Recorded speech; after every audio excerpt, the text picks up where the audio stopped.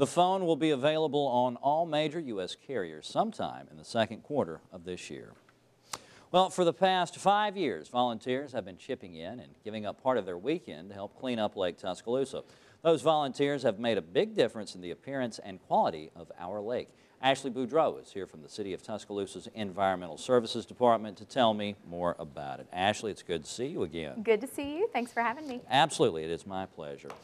So, you guys have expanded this lake cleanup to not only be a cleanup day, but there's other things going on too, and it's kind of turned into its own little festival, hasn't it? Exactly, yeah. We invite the community to come out and join us for our annual Waterfest event. And in the past, we've liked to have this in the month of May, but this year we're having it in April. And the reason is our Lake Tuscaloosa looks very, very clean, but a lot of times with the high water that we get in the springtime, we get more flow this time of year. So we decided to bump up the event and to expand it, like you said. So not only are we cleaning up the lake on Saturday, April 6th, we're going to have an educational expo for the public Thursday, April 4th, and then a student expo on Friday, April 5th. All right, now I think people understand how the actual cleanup part goes. You Right. go out there, you meet some people, you pick some things up, you throw them away.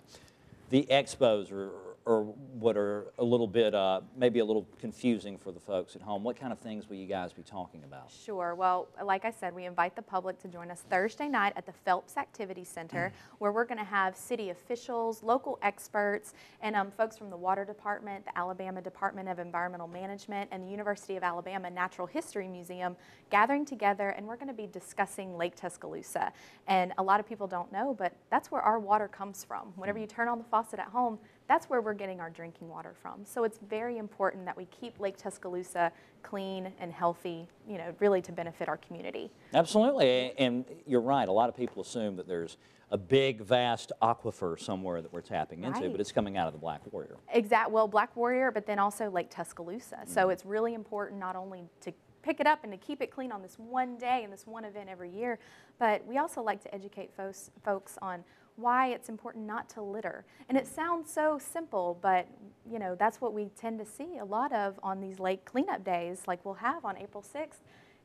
We won't see the big bulky items. We're going to see small styrofoam cups and plastic bottles, and that may not seem like a big deal, but it really, really is, especially once folks realize that's where our drinking water is coming from. Absolutely. You don't want to have a washing machine out there rusting. Absolutely, no. And you don't want to have 100,000 cigarette butts floating around out there either. We see a lot of that, and we see the large appliances too. So it's always a positive event just to bring everybody in the community together. So if you have a boat and you're available on April 6th, we're asking the public to come out to the Binion Creek boat landing up Highway 43, and that's where we will be meeting at 8 a.m. to clean up our Lake Tuscaloosa.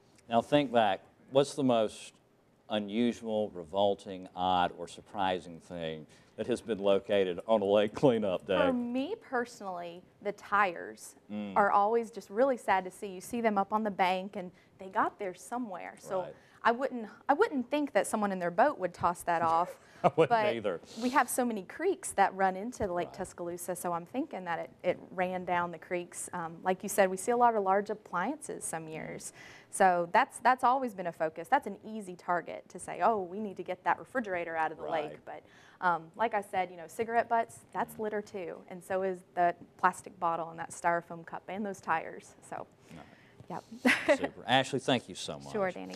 North River Waterfest is April 4th and 5th at the Phelps Activity Center, and Clean Our Lake Day is Saturday, April 6th at the Binion Creek Boat Landing. It starts at 8 a.m. You can find out more by calling 205-349-0279 or online at northriverwatershed.org.